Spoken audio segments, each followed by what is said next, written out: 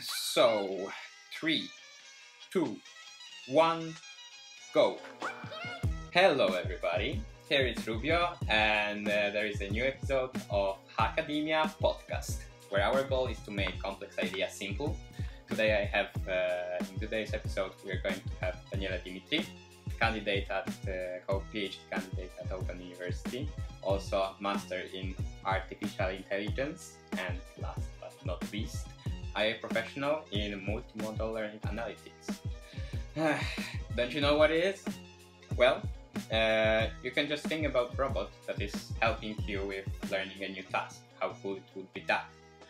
And so, pleasure to meet you, Daniele. Pleasure to meet you, Rubio. And since it seems like you're in the field for a really long time, I want to hear the story. How has it started? So, hello, Rubio. First of all, thank you for inviting me to the Hackademia podcast. I was born in the city of Bari, located in the south of Italy.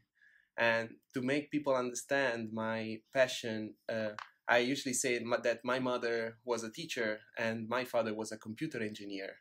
So in my job, I try to combine both passions somehow. And in the past, I was involved in different educational NGOs concerned how to improve the education. On the other side, I also decided to study computer science and worked as a webmaster when I was younger. So I always had the interest in digital technologies and in programming. And in my bachelor thesis, I decided to focus on learning analytics and realized that to specialize in this topic, I needed to study artificial intelligence. And that would have been only possible outside of my country because it was 2014 and artificial intelligence wasn't so big in the news. That led me to choose the master program in artificial intelligence at Maastricht University. And so I moved to the Netherlands, in Maastricht, the city where I live right now. And I started my studies in artificial intelligence. And I found that's a very interesting and very challenging topic. But I really like that. And I really like the structure of the program, that it's intense, but also it's flexible, allows you on the second year to shape it as you want it. And the second year, I did first an internship at IBM in Amsterdam. And after that, I started a research collaboration with the Open University in the Netherlands, which is the university where I work right now. There, I started in 2016 as a PhD student. And I am nowadays a third-year PhD candidate at the Open University. The Open University is a university located in the city of Kaale, which is 20 kilometers far from Maastricht. And there I focus on multimodal learning analytics in the research department of technology enhanced learning. Yeah, speaking about multimodal learning, because I have to be honest with you. When I first heard the multimodal learning analytics, I thought, that sounds super smart. I don't understand a single word out of it. So for now, of course, I made my research today, but if you'd be describing it to your mother, or let's say, maybe your mother will like to hear what you like to say. Let's say you're describing me to, I am your aunt, we are at family meeting, go. Okay, but for describing it, we'll probably describe it word by word. So analytics is the collection and analysis of data of a certain phenomenon. And learning analytics, we refer to the collection and analysis of data concerning educational activities with the aim of improving these activities. And some example can be classroom interactions or individual learning or group interactions or even learning at the workplace.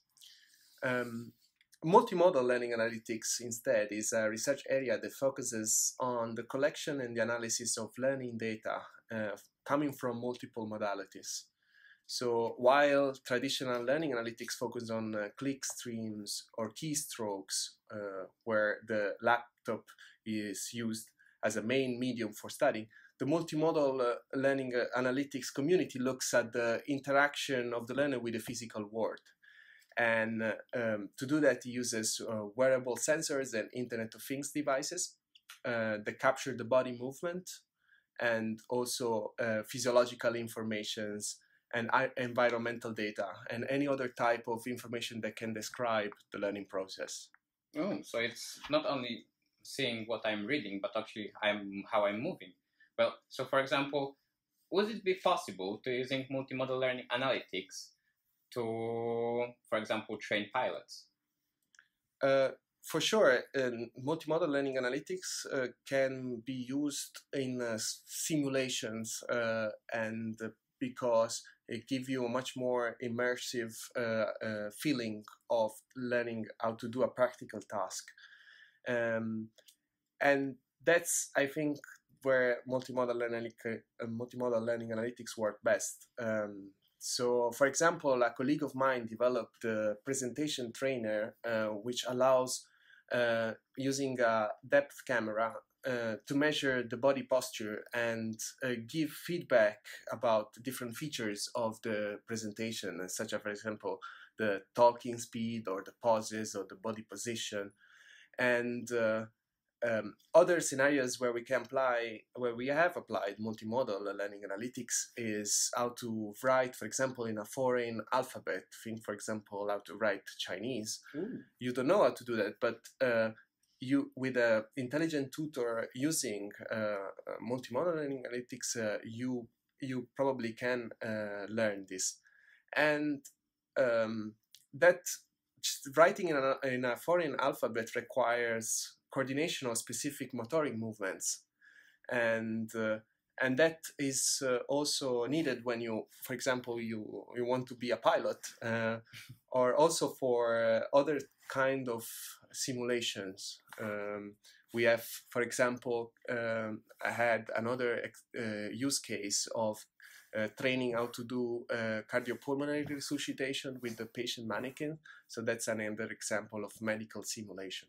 Okay, I can see broad application. I can train pilots. I can train how people make CPR or observe how they progress in their learning process. And do you have a good example of where I cannot learn using the multimodal learning? Other example where you cannot learn are probably more cognitive tasks where you don't need to train a specific motoric skill, but you probably need to understand and learn a concept or higher level cognitive skills like critical thinking and decision making. These are learning activities that are not so evident from the sensor point of view. So that I find a bit more complicated with the multimodal learning analytics. In theory, you will be able to train the pilot of the plane that is traveling, but you will be not able to train, I don't know, a tax lawyer to do his job using your method. Do I get it right? I think, and I never said this is not going to be possible. I just say that this is for sure a bit more complex because if repairing a machinery, for example, it's a practical task where the movements are more evident. A tax lawyer needs to have skills that are probably more high level and requires to train certain skills that are not so easy to reach. But probably one day we will be able to track all these different higher level cognitive skills. We don't know. Beautiful artificial intelligence. Yeah, speaking of which, are you using artificial intelligence in multimodal learning analytics? So yes, we use artificial intelligence because learning analytics, we assume that the learning activity is captured into data, and with multimodal learning analytics, we mainly deal with sensor data. So, for example, with a wearable device, we measure the heart rate of a learner during one day, And inspecting this data visually is not very informative and can be quite complex as well. So the good thing is that we can use computer algorithm to make sense of the data for us. So to make you an example, with 2 lines of code, it's possible to compute the average heart rate of the learner during the previous 24 hours, for example. And with more complex algorithm, you can discover relations between different indicators, or for example between heart rate and attention, or that's where AI comes into play. So interpreting raw data, finding correlation between variables, and learning this relationship between the measurements and the learning performance or the learning goals. Oh my god, I'm sitting here and I feel, my god, this guy is so smart, so I'm gonna use you. If you're an artificial intelligence specialist, well, right now I feel that artificial intelligence is just a buzzword that can describe everything, but you actually know what it is. Where you set the difference between, let's say, artificial intelligence and machine learning? I recently read a funny quote saying that you can recognize machine learning because it's usually written in Python programming language, while artificial intelligence is usually written in PowerPoint slides. And on a more serious note, I believe machine learning is just one aspect of artificial intelligence, similarly as human learning is one aspect of human intelligence. And machine learning is at the core of AI, of artificial intelligence, and I can describe it as the ability of the computer program of learning the relationship in the data, and the ability also to make generalization, so that this can be used to categorize and predict future data, future outcomes. In this way, the computer program can distinguish future data, and some pretty popular examples are, for example, image classification and recognition, or speech recognition. Damn, well, from what you're saying, I can see, well, I want to say, I really like the idea where that you said at the beginning, that the machine learning is for Python and artificial intelligence is in PowerPoint. But this indicates one very funny thing, that artificial intelligence is not just about algorithms. It's not about just machine learning algorithms that you can write. It's about something else. There's also the human factor that is probably also very influential in your area. Is it true? So the human factor, of course, it depends where artificial intelligence, which domain artificial intelligence is applied. Nowadays, AI is applied in many sectors, including manufacturing, retail, automotive, and so on. And in several of these domains, AI has even outperformed humans, especially in those tasks that are closed and predictable environment, which are simple to model. Think, for example, about computer games. But if you take more open-ended and unpredictable environments, this is much more complex for AI. And human-led processes, for example, like education and learning, those are more unpredictable environments, and their AI needs to interface with a human.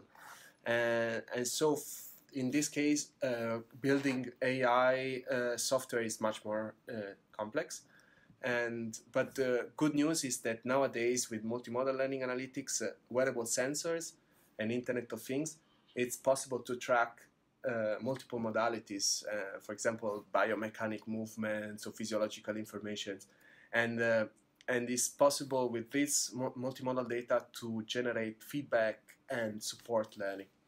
So my future vision is that we can combine artificial intelligence with human intelligence, actually support human intelligence with AI in day-to-day tasks. So how would you combine it? Would you substitute all the teachers and tasks that are related for measuring the learning process for the human tutors into the machines, or do you see any cooperation between artificial intelligence intelligence, machines and humans?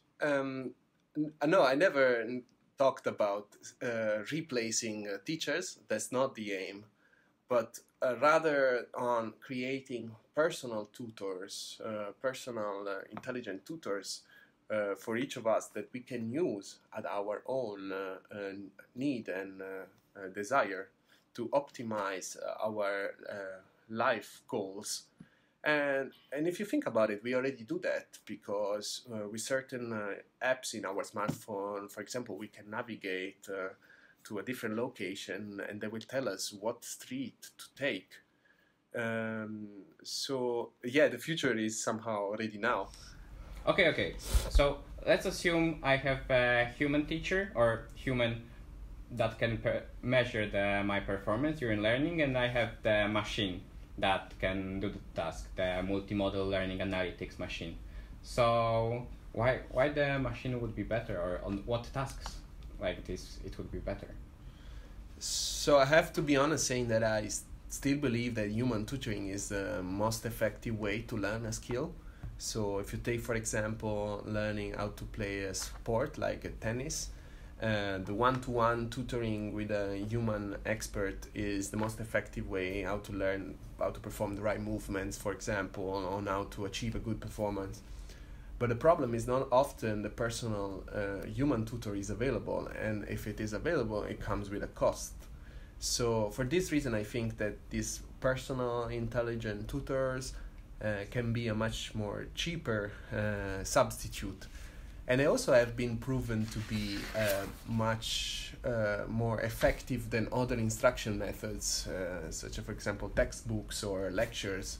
And the reason is because they provide real-time feedback to the learner, so they provide feedback on what to improve and what to change. So that's added value for the learner. Yeah, I see that. For example, right now I'm thinking about a situation when I'm young and I'm presenting something, and when I'm training and I'm not ready, I don't want to present in front of somebody else. Like, I'm shy if I'm supposed to present in front of computer, and he will teach, he will measure how I study presentation process, and he can give me feedback. Well, that's completely anonymous. Yes, exactly. So the example you make is really true. Sometimes you don't want to confront with other humans. You want to have the space and time to rehearse your presentation or practice a certain skill and make mistakes. And if you do that with a computer, you would probably not feel judged. So that's an example where machine tutoring sometimes is even better than human tutoring. Yeah. Okay, Daniele, summing up, how do you see the technology of multimodal learning analytics grow in the future years? I think that the technologies that we have available are improving year by year. So every year we have new wearables or new API, new programming languages and technology and tools we can use. So I think the support for the community is improving. But I think we need to make a step forward in imagining artificial intelligence also as a tool, not only for learning how to play chess, but also how it can be used with to interface with humans. So that is, I think, the future generation AI, this human AI. Future generation of human AI, but with human teachers. I really like the idea that, well, the teachers still are better than machines, so all teachers that are listening, you are safe. Okay, thank you for coming, and for viewers, if you like the video, please follow. And Daniele, if somebody was interested in multimodal learning analytics or just your work, where should I find you in the social media or in the internet? Sure. You probably just Google my name, Daniele Di Mitri, and you will find plenty of resources such as slide shares or articles that I've published with my colleagues. And please feel free to get in touch with me if you're interested in this topic, because there's plenty of interesting ideas. Most of the time don't have resources and time to do them all, but we are really looking forward people that share our passion to work together. Yes. All Thank right. you. Thank you very much.